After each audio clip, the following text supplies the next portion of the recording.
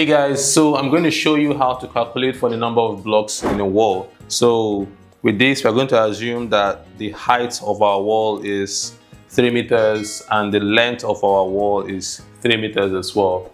Also, the length of our block is 450 millimeters and the height of our block is 225 millimeters. A very important thing to note here would be the mortar joints. So usually mortar joints are somewhere between 10 to 12 millimeters, but for the sake of this video, I'm going to be using 12 millimeters. So that means I'm going to add my mortar joint to the length and the height of the block. So that means the length of the block will be 450 millimeters plus 12 millimeters. That will give us 462 millimeters. And the height of the block will be 225 millimeters plus 12 millimeters. That is 237 millimeters with mortar. So let's note that. So we're going to break this down into 2 steps. So the first thing to do will be to get the surface area of the wall. So that will be 3 meters by 3 meters, and that's 9 square meters. The second thing will be to get the surface area of the block, including the mortar. Do you remember when we did that before? So that means the height of the block is 0.237 meters and the length of the block is 0.462 meters.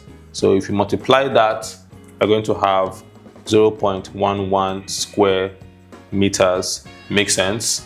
For step 2, we will calculate the number of blocks in a 9 square meter wall. So for this particular one, we're going to use the cross multiplication principle. So if one block gives us 0.11 square meters, so how many blocks are we going to have in a 9 square meter wall? So that means we're going to cross multiply this. So we're going to have 0.11x equals to 9. So if we divide both of them by 0.11, we're going to have x equals 9, divided by 0.11, and we're going to have 81.81 blocks, which is the same thing as 82 blocks if you just round it up. So usually in stuff like this, we always give room for contingencies, somewhere between 5 to 10%. So for the purpose of this video, we're going to use 10% as our contingency. So 10% of 82 will be 8.2 blocks. So if we add that to the original quantity, we're going to have 90.2, which we can just round up to 90 blocks. So in total, we need 90 blocks for this entire wall.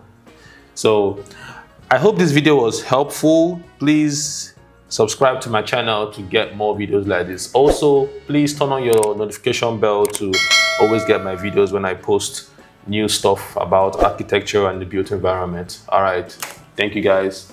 Peace out.